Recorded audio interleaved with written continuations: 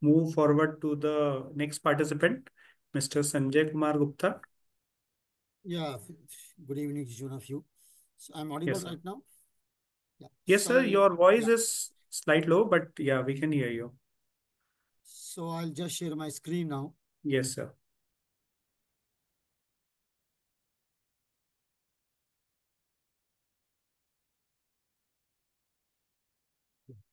My screen visible. Sir, it is visible. So I'll be sharing basically how to use Python for the forensic audit essentially, right? So I have designed certain rules in the Python, and like this is the bank statement, a sample one I'm just displaying, and it's a small one I deliberately picked up, but you can pick up any length of a statement. So I will be conducting the forensic audit on this bank statement, right? So so that it can give me certain uh, like critical issues which I need to see in my audit basically. So I'm just closing it now. I'll go one by one, like on this bank statement, certain transaction. First and foremost, in the Python, I have designed, like I think many of you must be aware, like certain libraries are there which we need to import in the Python, like pandas, matplotlib, seaborn. Like anyway, these are some like we need to import so that the relevant code can run like on this Excel sheet. So this is the first I like did it basically. Then I designed the second code about the cleaning of my bank statement because the like these are two initial things which I need to do. The second code which I designed where like this bank statement is there, like it has date format, transaction, just so that it get completely in sync what the Python wanted basically. And then it has some debit credit balance values. Again, I wanted them to be completely in sync with that and some description. So basically a cleaning function I need to perform so that there is no data formatting issues are there with respect to the when the Python code runs over the my Excel sheet. So this is the like the data cleaning which I have done it essentially. Then I go to the major first code. Then here I designed a code where I wanted like to run this code on the my Excel sheet to find the round transaction. Right? So this is the first criteria I put over there, like any kind of a round figures, because there's a one criteria you can have. And if I run this code over there, you can see. Now,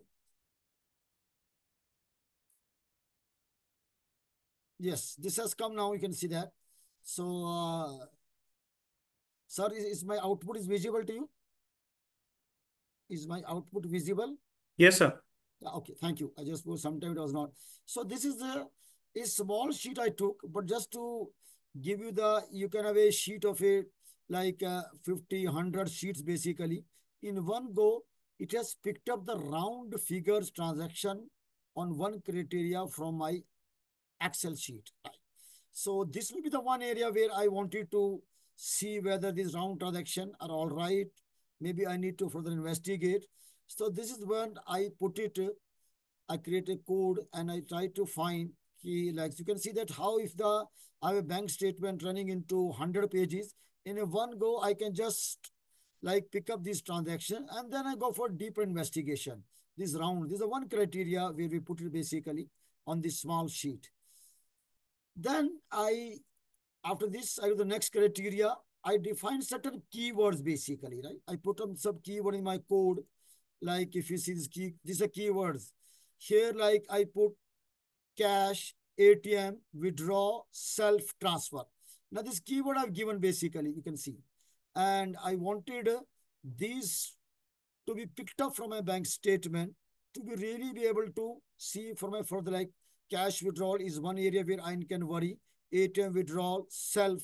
Now this where I can just pick it up and then I can go for further deeper investigation basically, right?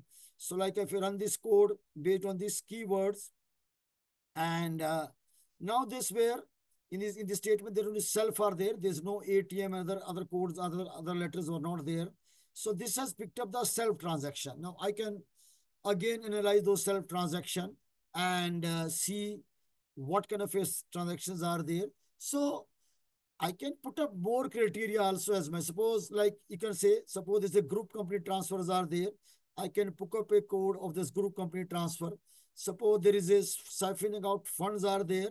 I can put ABC company names in my that this code over there, like this is where this suspicious keywords, and those keywords will be picked up immediately. So that we can see how in Python the huge plethora of transaction, you define a keyword, it will throw for your like analysis basically.